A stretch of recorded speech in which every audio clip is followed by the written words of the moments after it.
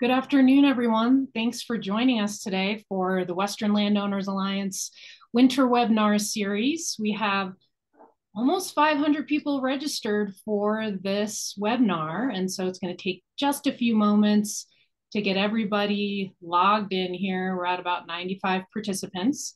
So I'll just go ahead and introduce myself as folks get on board here. My name is Monique DeGiorgio. I'm with the Western Landowners Alliance, and I am the Western Water Program Director. And just a friendly reminder that when you signed up and registered for this webinar today, we automatically made you a member in our growing membership database.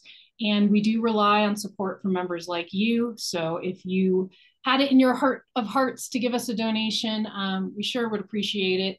There's a QR code there on your screen. And then Jake Lebsack, our Water Resources Coordinator, just put a link in the chat there if you'd like to support our work. So thanks for that. And again, welcome everyone.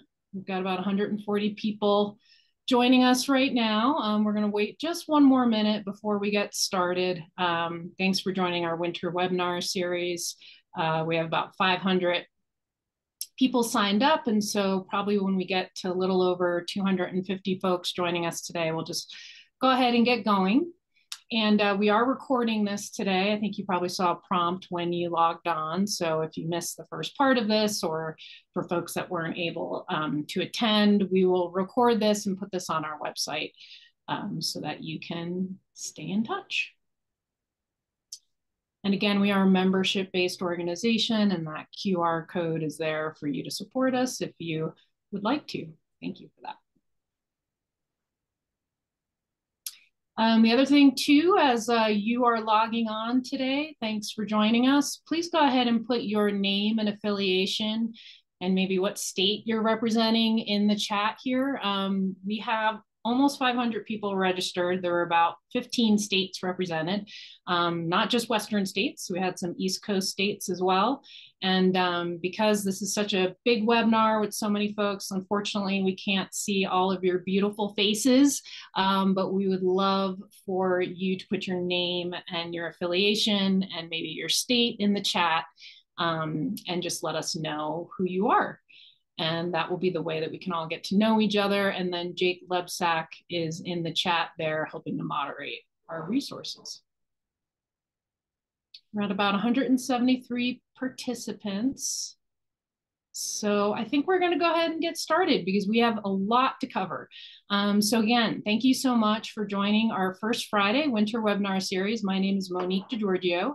I'm the Western Water Program Director here at Western Landowners Alliance. I'm in Durango, Colorado, in the Colorado River Basin. It's really my honor to be part of this water team. And I'd like to introduce the rest of our team. Danny Howlett is the Outreach and Membership Coordinator, and she's waving from Montana, and she's who you've been hearing from in terms of our invites and everything else. Lewis Wirtz is the Communications Director, hailing from Denver, Colorado, as is Jake Lebsack, who is our Water Resources Coordinator. He is also hailing from Denver, Colorado. And Leslie Allison from Santa Fe, New Mexico. She is our CEO, and I'm going to let Leslie give you a brief introduction of WLA, who we are, and why our work is so important. And you're getting applause already, Leslie. Well, good morning, everybody.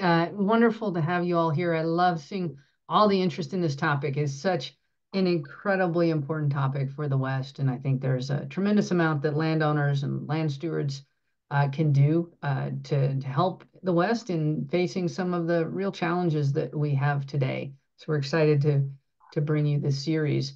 So I'm Leslie Allison. I'm the CEO of Western Landowners Alliance, and we are a West-wide landowner-led organization, and we're dedicated to keeping the working lands of the West whole and healthy for the benefit of both people and wildlife. And our approach is generally collaborative, constructive, solutions-oriented, and we work to support landowners in taking care of these landscapes that are important to all of us.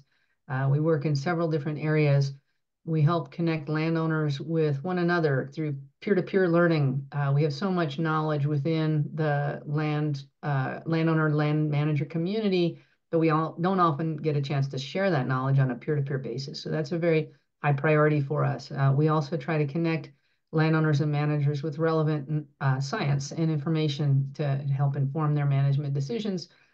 We also try to help support landowners and managers with the resources they need to manage successfully. And those resources include things like money, federal funding, economic opportunities, as well as developing the skilled labor that is necessary to success. And then finally, and very importantly, developing the public policies, the public understanding and support that we need to be successful as a community. So those are the three areas we work. We have focal areas in economics, water, wildlife, and forest and rangeland management. Those things all flow together. We're privileged, lucky to have a phenomenal team across the West. We have representation in many of the Western states in our staff, and each brings a different set of skills and expertise to support landowners and managers in their work. So with that, I think I'll turn it back to you, Monique. Thank you so much. Yeah, thank you, Leslie. And so with that, we're so pleased to host today our second webinar, Rancher Innovations to Support Soil Health and Water Management Amidst a Changing Climate. And our first webinar, if you missed it, in December was low-tech stream restoration for landowners, the benefits, water right issues, and reducing risks. And so Jake has put our website in the chat there. You can watch all of these webinars on our website. So now I would love to introduce our panelists or presenters. So Heather Lewin with the Roaring Fork Conservancy. She is the Science and Policy Director at Roaring Fork Conservancy. Recent projects include Crystal River restoration at Riverfront Park and Frying Pan River winter flow enhancements. She enjoys the opportunity to bring together diverse groups of stakeholders to learn and work cooperatively. And Seth Mason of Lodick Hydrological.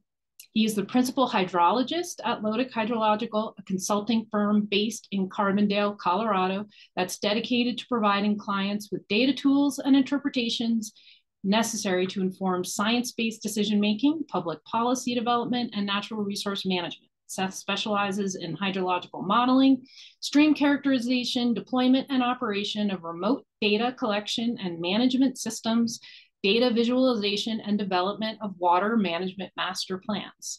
Thanks so much, Seth, for being here. Brendan Doran of Turnabout Ranch. Brendan grew up ranching in Routt County and recently relocated his family to the Turnabout Ranch in Carbondale, which he owns and operates with a focus on pasture restoration and custom agriculture. In addition to managing the 480 acre ranch and 2,500 acre BLM permit, Brendan enjoys spending time with his wife and 15-month-old son, teaching skiing and hunting. Well-rounded individual with really great artwork behind you. You get the award for the best backdrop.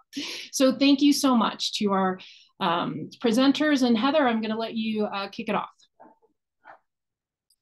Sure thing. Thanks, Monique. I'm going to hopefully share screen here so we can take a look at this slideshow. While that's coming up, thank you all for having us here. We're really excited to get the chance to talk with everyone about this project. It's something a little outside the box for us. Some great innovations and some great partners. So let's see. We can get the presentation to roll here. Here we are. Okay, so first, I'm Heather Lewin from Roaring Fork Conservancy. I'm our Science and Policy Director with folks from, it sounds like, all over the West and maybe all over the country. I just wanted to orient us real quick to where we're located. So the left side, there's a map of Colorado. You kind of see the blue blob kind of in the center western part of Colorado. That's where we're located. The watershed itself spans from the headwaters just above Aspen of the Roaring Fork River down to where it meets the Colorado River in Glenwood Springs. Towns of Basalt, Carbondale, Glenwood, and Aspen. And then we've got two major tributaries coming into the Roaring Fork, the Crystal River and the Frying Pan. Known a lot in this area for recreation, skiing and fishing in particular. So Roaring Fork Conservancy, just as a background as to who we are, we're a watershed group and a nonprofit organization. We're not a regulatory entity, and in spite of the name, we are not a water conservation district. So we are a nonprofit founded in 1996 with the mission to help people explore, value, and protect the Roaring Fork watershed. In a broad swoop, we have education and science and policy programs. Our education programs range from preschool through college-age programs, as well as community-based and outdoor explorations. And on the science and policy side, where we're looking at water quantity, water quality, and habitat protection. So how does a watershed group end up paired up with landowners and ranchers? And I think historically, this is sort of an unlikely partnership that we've seen too much between what's historically seen as environmental groups and ranching groups. But lately it seems we're finding a lot more common grounds and a lot more common goals in what we're doing. And so from our side in a watershed organization, we really see the value of local agriculture to the community, to the economy, and to the open spaces. Agricultural land provides us a valuable habitat, migration corridors for wildlife and birds, and importantly, we believe the alternatives to losing productive agricultural land are detrimental to our community values, to our ecosystem values, and to our watersheds as a whole. If we lose agriculture, the alternatives are usually a buy and dry or hardscape development. And so continuing productive agriculture in the agricultural community is favorable to dust, weeds, and hardscape from what we've seen in our watershed so far. So what brought us here to the current project about 3 years ago, our board president, who was raised on a farm in Iowa, started to talk to us a bit more about the idea of soil health and how that might tie into our work and water issues in our valley. Naturally, we reached out to Seth and Jessica with Lodic Hydrological, and they worked with us to design the original study plan that they'll be describing shortly here for you. So, as we've seen so far this winter, with the abundance of brown outside, even here in the high mountains, rather than snow, the common ground that was pretty easily found between the ranching community and a watershed group is concerns over persistent drought and lack of water resources.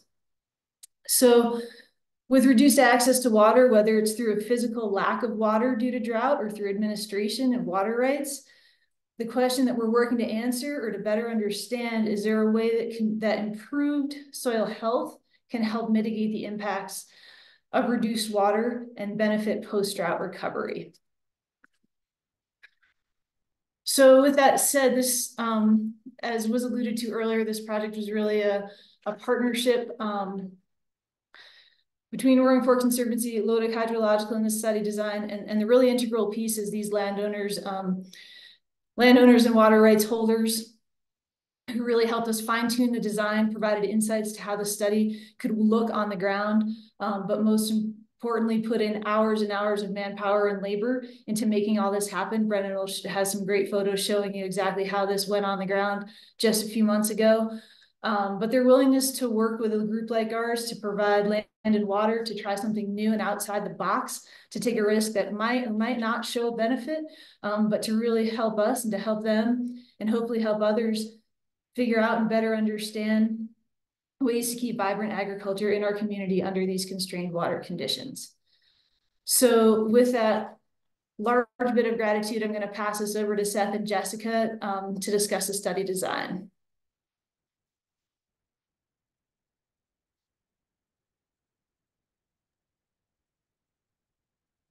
Great, thank you, Heather. As Heather mentioned, my name is Seth Mason with Lodic Hydrological, and Jessica is here with me today. We assisted the Roaring Fork Conservancy in the technical aspects of this particular project, really building out the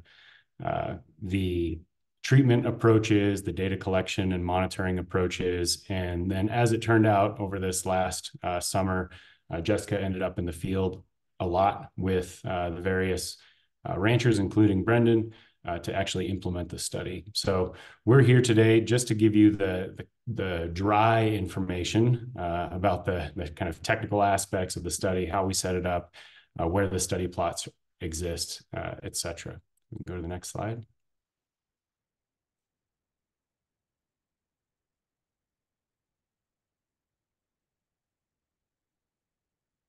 Very good. Okay.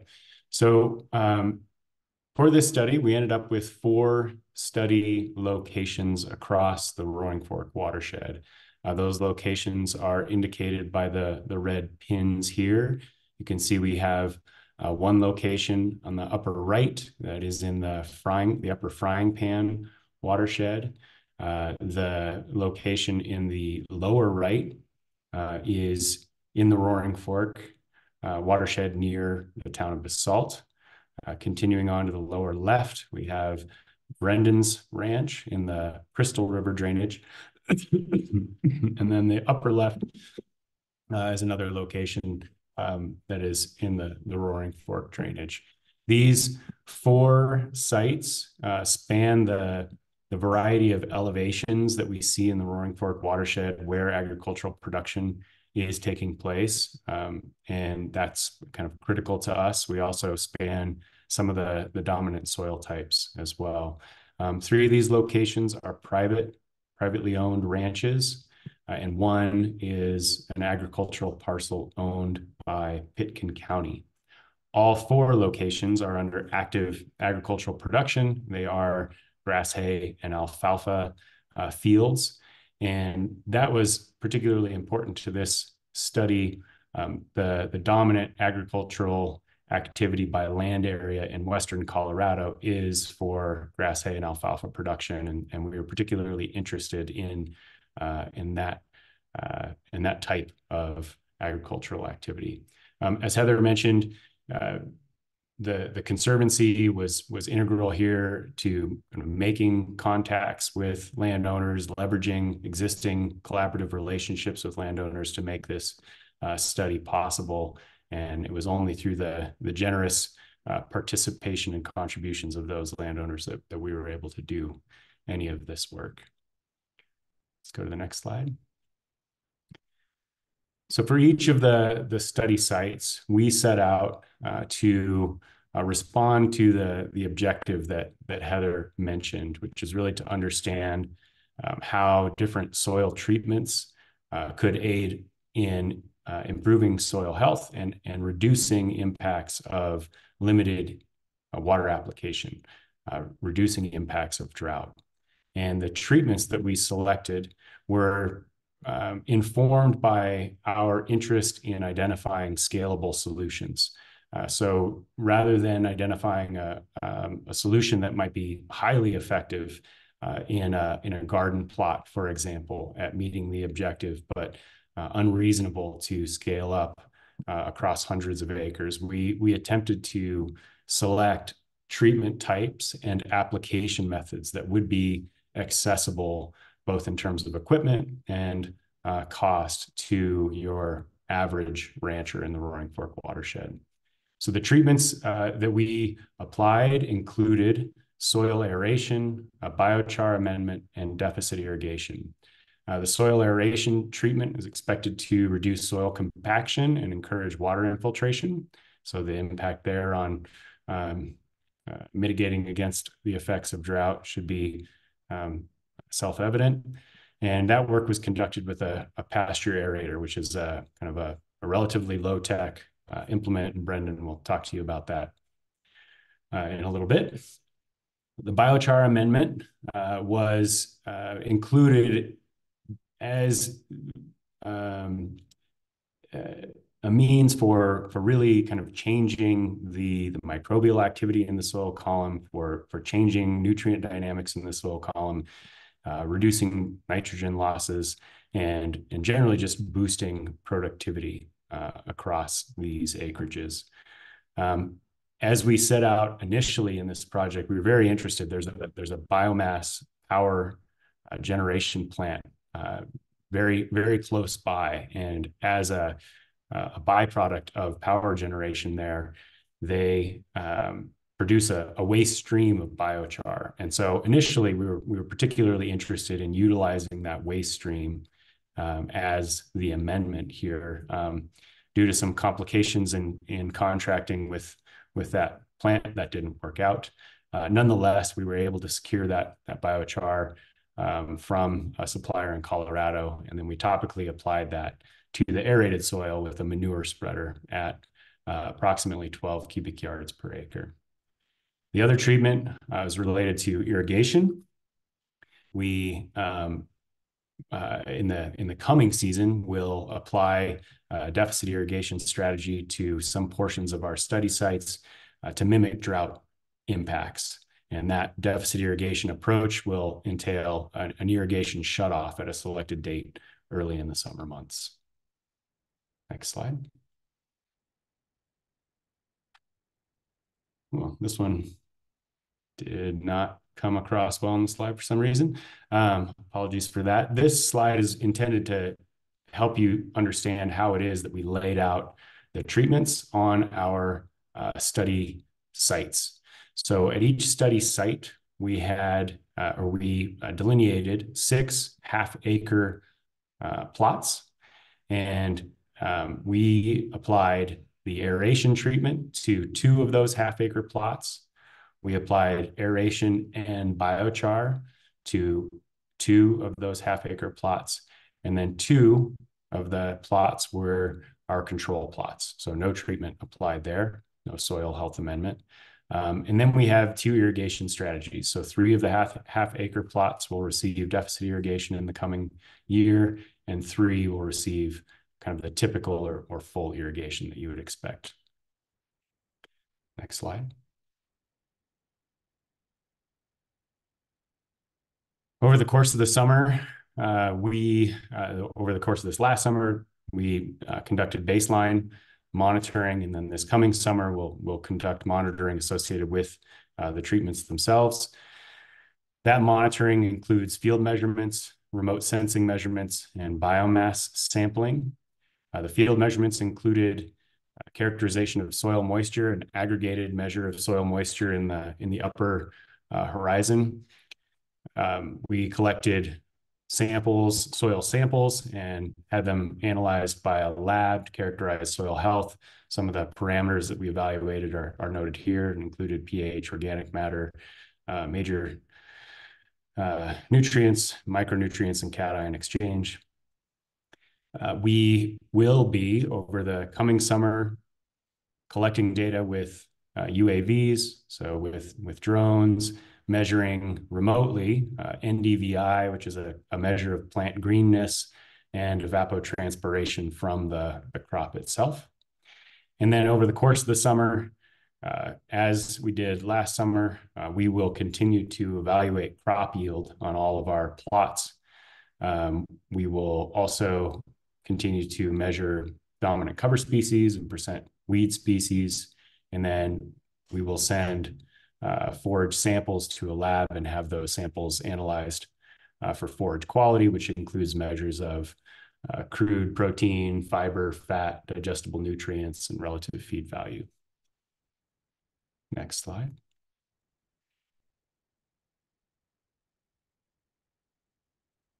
Let me go to the next slide.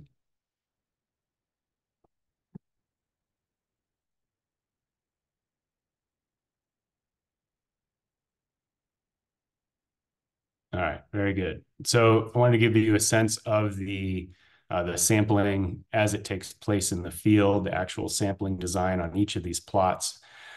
So I mentioned in 2023, this last summer, we conducted baseline monitoring on all of these plots. No treatments were applied during the course of monitoring.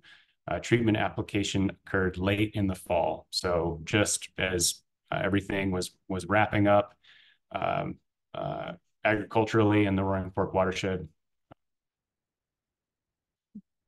we went out and applied the treatments. And then this coming summer will be the monitoring and data analysis associated with the treatments themselves.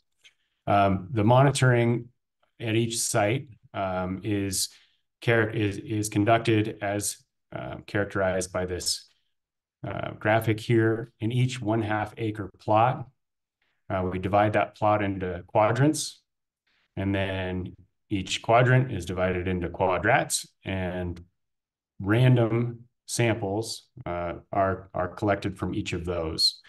And the sampling occurs in a couple different ways depending on what's being collected. Soil moisture probe, that's an in situ measure with a handheld device. The crop yield and forage quality data is collected by clipping the vegetation in a 1 meter square, as you see here in the photo on the right. And that information is shipped off to the lab, and then the soil health the soil samples for evaluating soil health are collected with a handheld drill. But this generally is how the data collection looks. For each sampling date, we then end up with 24 samples across our 6 plots, and between dates, you move around the quadrants within the plot, so that you're always sampling a new quadrant with each sampling event. Okay, next slide.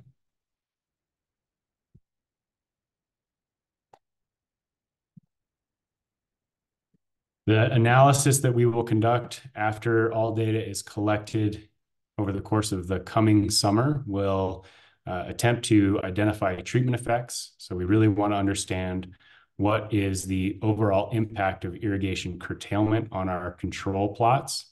And then we want to understand what kind of yield. We expect that there will be a yield reduction, right? That shouldn't be news to anybody. If you apply less water in these water limited environments, you will likely grow less crop. So what we really want to understand with regard to the treatments is what kind of yield reduction offset is produced by aeration alone or by the aeration plus biochar treatment. Then we will conduct a simple economic evaluation, and we'll look at the cost of those treatments. So what's the cost of diesel fuel associated with pasture aeration, and then what's the added cost of biochar application, and how do those costs compare to the economic loss offsets produced by those treatments? And that the economic loss offset will be calculated simply as a production, or as a function of the yield, the dry weight of the crop produced, and the price of hay in the coming season. So that gives you a sense of what we did in terms of the study design, the data that's being collected. We don't have results for you currently, but we hope to have the opportunity to come back to you in a year's time and give you some sense of what we learned. But we do have some interesting perspectives on project participation that Brendan's going to share with us. I think in terms of the application and the doing of this stuff, there are already a wealth of lessons learned. So Brendan, I'll turn it over to you.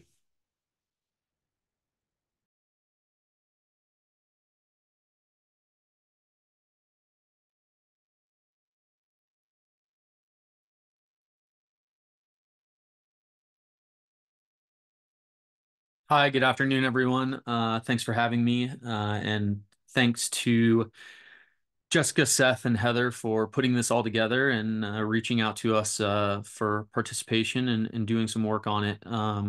As you can see in this photo, there's some pretty decent thistle. We purchased our ranch a few years ago, and it was overgrazed, and so there was a need for some significant rejuvenation, if you will. So when I was spoken with about the possibility of this project, we kind of leapt to it for multiple reasons. One being that we had the majority of the equipment already, knowing that I was going to need to do this resting and rejuvenation and restoration project of the ranch anyways. So it was kind of a perfect storm of being in the right place at the right time for us, and Heather and Seth and Jessica coming and seeking us out. So can I grab the next slide, please?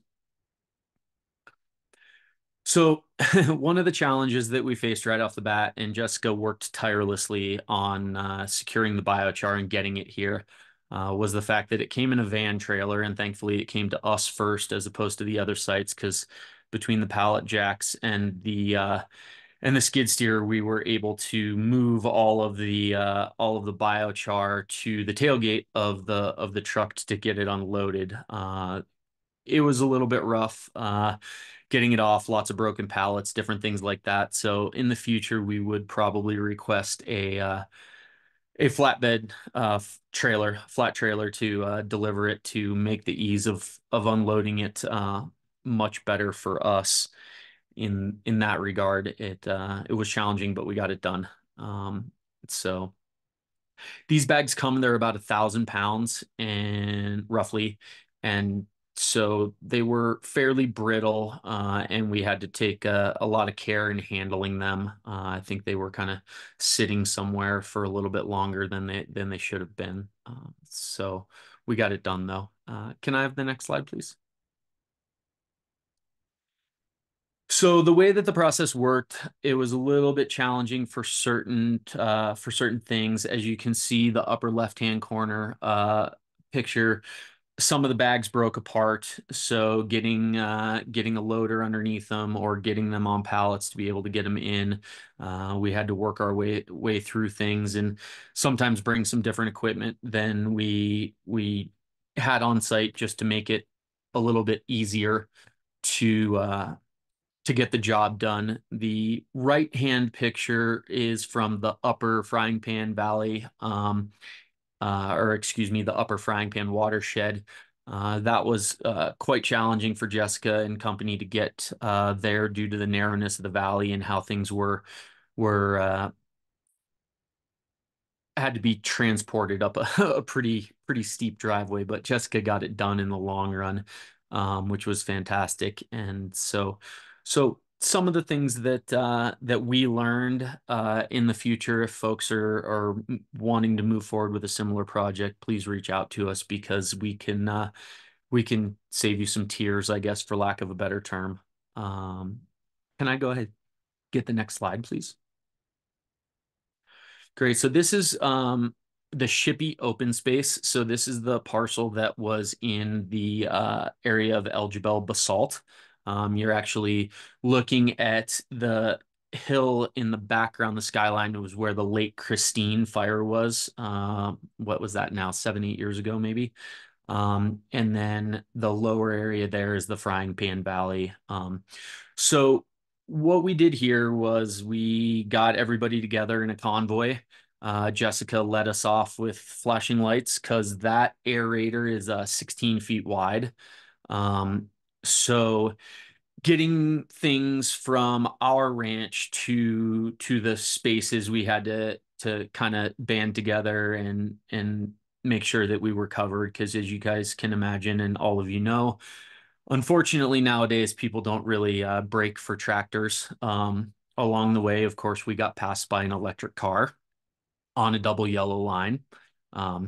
So it was just fitting. So this is our aeration at the Shippey open space, and what our goal was here, and everywhere primarily, is that we would like to aerate it perpendicular to the natural runoff flow, or the irrigation flow, to try and get more and more soil disturbance in the right direction for retention of moisture. And I can go ahead and go to the next slide. So this is a little bit closer look at the aerator.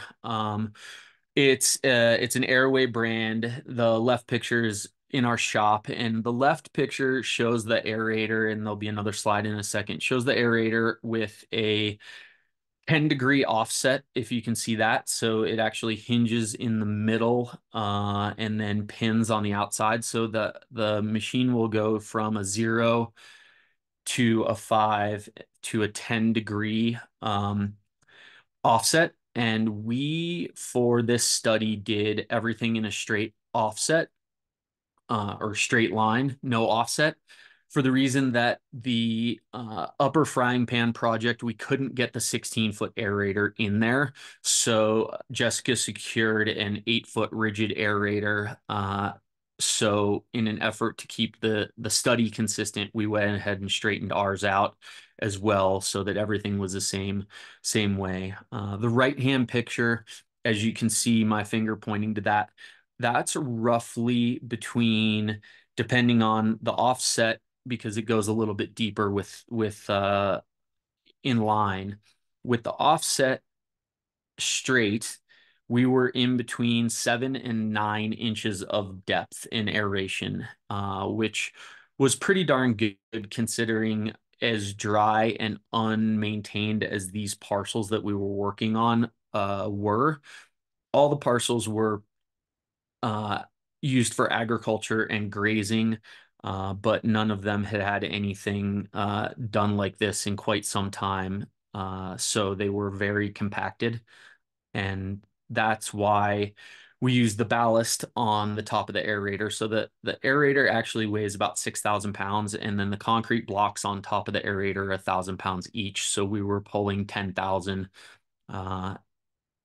in the ground just to stick it in, get it to set in that far.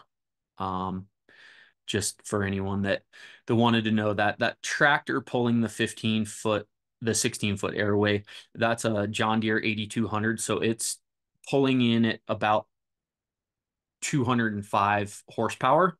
And depending on where you are, it takes all 205 horsepower to pull it.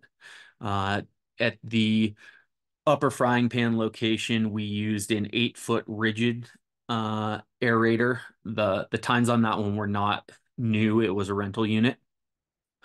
But we ran that with a John Deere 7410, which comes in at 105 horsepower. We left it there for the property owner to do some aeration on their own. And as you saw in a previous picture, they run a 6410. And speaking with the operator, it was all that the 6410 had in it to pull that 8-foot aerator at that elevation. So there's some fairly significant horsepower requirements needed, depending on where you're at and what you're doing. So next slide.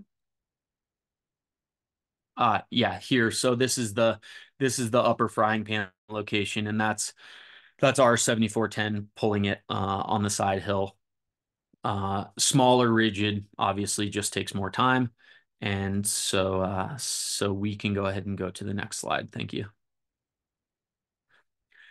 When we got to the biochar spreading, we probably, I would say, and Jessica will probably agree with me, we learned the most about the process in this portion of the project. As you can see on the left, just your typical manure spreader, and we utilized that because honestly, it's what we had and it's what we could secure.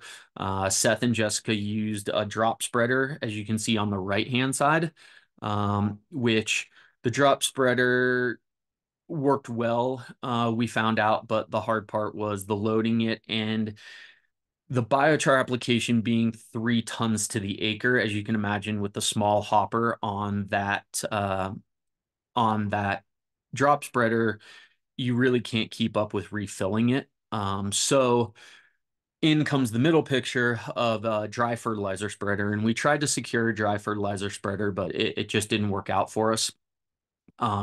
And moving forward, a 6-ton or an 8-ton dry fertilizer spreader with double augers that is hydraulically controlled tailgate, I think would be the most efficient use to get the most consistency. As you can imagine, the drag chains that are in the left picture of the manure spreader, things were coming out somewhat inconsistently.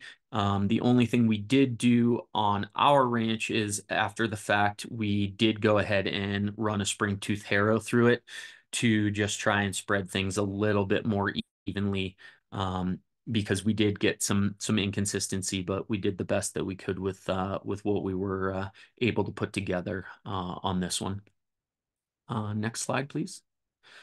So I just added this slide. This is our ranch, and if you can see, this is a maximum offset. So this is a 10-degree offset. You can see where kind of the center of the screen is the center of the aerator, and then there's the V-shaped going up the hill slightly at that angle.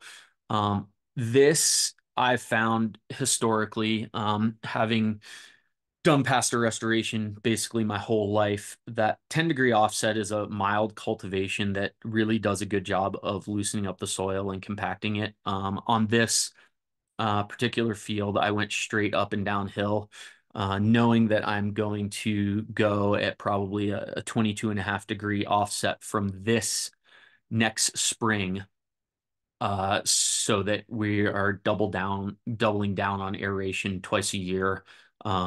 The ranch was, as I said, very overgrazed, and the compaction was pretty significant on this field especially. I did not get the aerator in the ground more than 5 inches on this field, believe it or not, with all that weight and everything, just because of the compaction in the soil. Next slide, if we have another one. Yeah, here's a great one. So obviously the picture on the left is my handprint, and then there's one of the aeration slices. And then the picture on the right is, as you can see, the inconsistencies in the spreading of the biochar. Left has some biochar, right has a significantly more biochar. And that's the reason that we went ahead and used the English harrow at our place to get a little more consistent spreading of it, where it did clump up a little bit coming out of the manure spreader. Next slide, please, if we have one. Oh, okay. So yeah, so there you can see that's the tractor that we use for the large aerator, and we had fun doing it. I'll tell you, I was pretty excited about it. The agriculture here in the Roaring Fork Valley is not as significant as it is in Routt County, where I'm from. So I kind of leapt at the idea of being able to get back into the pasture restoration somewhere other than just our own place, and also the idea of moving forward, because as we know, ranchers get stuck in their ways, and there probably is a better way. And we wanted to, when presented with this, we wanted to be participants in moving forward, in understanding more than anything, in having the data on what's going to work for us long term, what's going to make our irrigation more efficient, so that we can not only potentially turn some water back to the river, but we can also use the water that we have more efficiently and make it go more places. So I think that about wraps up where I'm at with the process. So I will go ahead and send things back to Monique. Thank you so much, Brendan. And that aerator is so cool. It would have been really fun to be out there on the ground with you, figuring all that out. So thank you so much to Brendan, Seth, and Heather. And we see lots of great questions coming in the Q&A kind of section of Zoom. So if you have questions for any of the presenters, go ahead and please put those in the chat. And then what I'm going to do is, and in the Q&A function or the chat, Jake will moderate both. I'm just going to kick us off because we have some really good questions. We're going to take the next 15 minutes to answer and ask some questions, and then wrap up around 1. So let's start with Seth. Seth, a question from Claudia. Is underground biomass included in monitoring? Was it considered? Underground biomass is not directly measured through any of our monitoring. There, of course, are a myriad of different ways that you might think to evaluate both soil health and impacts on the crop itself. We made some decisions that were motivated by budget constraints, and did not include that. But good question. Thank you. Yeah, we have a lot of really good detailed questions here. So the next one for Brendan, but obviously Heather and Seth and all the panelists, you guys can jump in if you have other thoughts, but kind of directed towards Brendan. Was the half-acre plot size in your sampling scheme large enough to capture variation in soil properties? Would these results be as robust as smaller replicated plots? This is a question from Anthony. That's a great question. The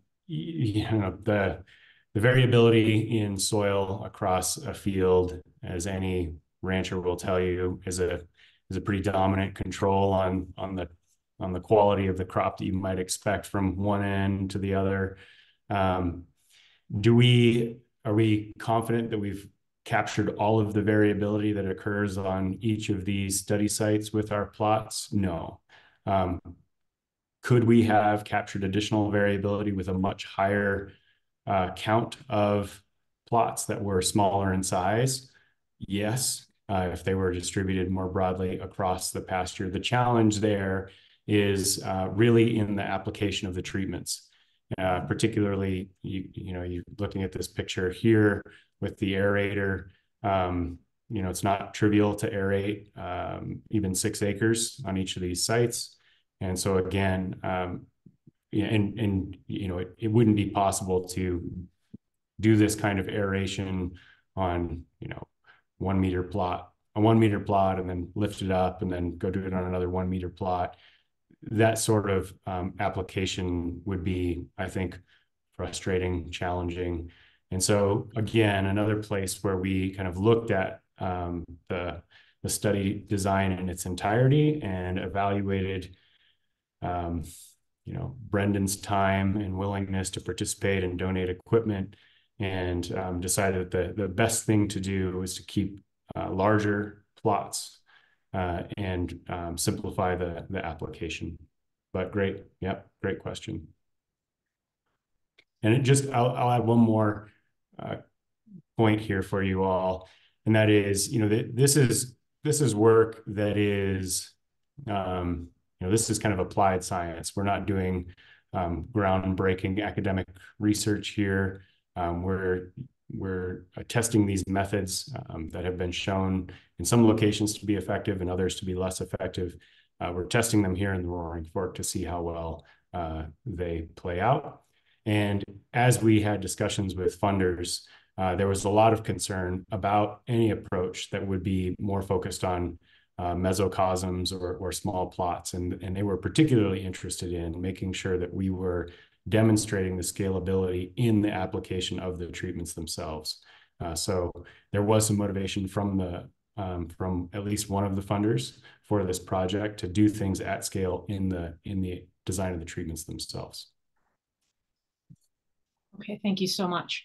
Another more technical question for anyone to dive in, either Seth, Brendan, or Heather.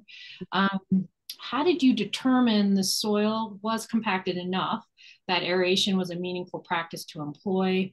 This is from Rob. I can go ahead and field that. And just on the heels of Seth's comments, as far as the Turnabout Ranch goes, I chose the site very specifically as the site that I saw the least productivity and the least healthy soil, and that's why we went ahead and had Jessica use that area. So there was the motivation for us was that we felt like we could really tell the difference in things where we picked it. And then can you re-ask that question? I apologize. No, I think you answered it. And then so I'll just, yeah, I think that was a great answer. And then I'll just go on to the next one. We have so many. Seth mentioned a simple economic evaluation. Any idea how much the biochar application plus aeration cost is on a per acre basis? This is Tony at Montana State University. Good question, Tony. And I'm gonna give you a number, and you're gonna raise your eyebrows, and then I'm going to explain how we ended up here. So the rough cost is looking like about $2,000 an acre. And so if you think about applying that over, a 600-acre ranch, those costs are significant. They're very large. I mentioned that initially in the study design, we were hoping to utilize a waste stream from a local power generation plant, which essentially would have dropped that cost to free. That was the hope. That was the design, that we had the intent of showing some benefit to the biomass plant as well as benefit to the local producers, but we didn't end up there. So there may be opportunity locally for us to continue to pursue that, which could drastically change the calculus.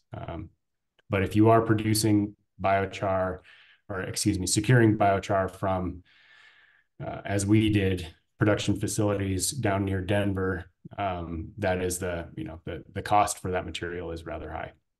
Yes, and I have one burning question that I'm going to interject. As a composter here in Durango, biochar is really expensive. It's an incredible product. I'm wondering, did you consider compost as potentially part of the project and the study, especially as agricultural landowners? Compost is something that we have, and tends to be less expensive and something we have around. Did you consider it? If not, would you expect similar results? Just thoughts on that. We did consider it. There was a discussion for a while about actually mixing compost with the biochar, so cutting biochar with compost. Not a huge cost savings to that approach due to the distance that the compost would have to be hauled to get it here to the Roaring Fork. And it also complicated our ability to say anything about the effectiveness of biochar on its own. And so we chose the simpler approach, which would ideally allow us to say something about biochar as an effective or ineffective amendment without necessitating additional plots, additional study plots where we could do the crossover between biochar, aeration, biochar plus aeration, biochar plus manure plus aeration, right? It just, the study design starts to become much, much bigger. Absolutely. Great question. Certainly is an area for this whole question, I think, is fertile ground for additional study. And you could imagine a bunch of different ways to do this work.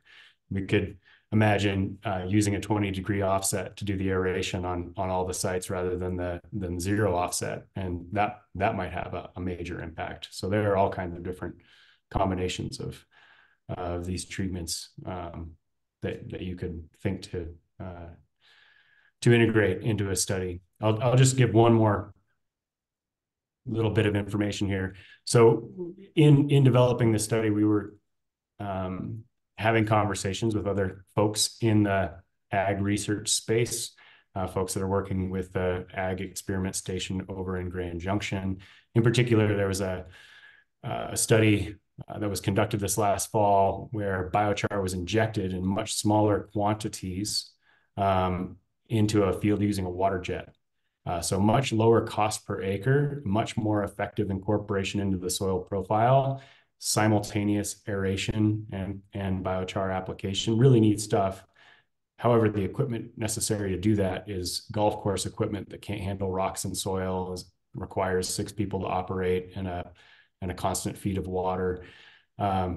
So, we're interested in understanding, a study design like that can show some impact on grass hay production using this very expensive, probably rather unavailable equipment. Are there ways that we can kind of build off of that and find some more approachable, more feasible means for folks to do similar stuff at scale? I'll Awesome. stop there. Yeah, thank you. We have 3 or 4 more really good questions, so I'm just going to keep them coming at you. What is the annual precipitation and timing in this area? Can you interseed daikon radish to help with soil compaction? This is from Eric. Brendan, you want to jump in? I mean, I can give a whack at the precip number. Or you're muted.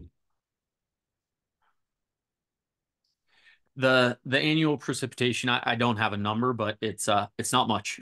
we know that much. We get 1 or 2 decent sized rainstorms. Last year we had a long spring, but as far as consistency goes, it's pretty limited. As far as adding any or interseeding to try and break up the soils. We have not tried that, to be honest with you. It's for us currently, we're selling our hay to a higher end equine market. And so for us, having the consistency in the crop and knowing and the relative feed value being very high and the protein content very high, that's where we need to stay, because that's what subsidizes our overhead annually. Thank I you. do believe the ranch that's up on the frying pan, not on the field that we were experimenting on, but on a separate field, actually has used the radish treatment. I think they had just done that last year, and we're kind of waiting to see on results and how that went. And I can jump back in on the precip. It's between 16 and 20 inches per year in the Roaring Fork Valley, mostly snow in the winter. We do get some rain in the spring, and then monsoon rain, not last year, but most years in the late summer. Okay, well, there's like 8 more really good questions, and it's 12:56. This didn't happen on our last webinar. They're like really detailed and good.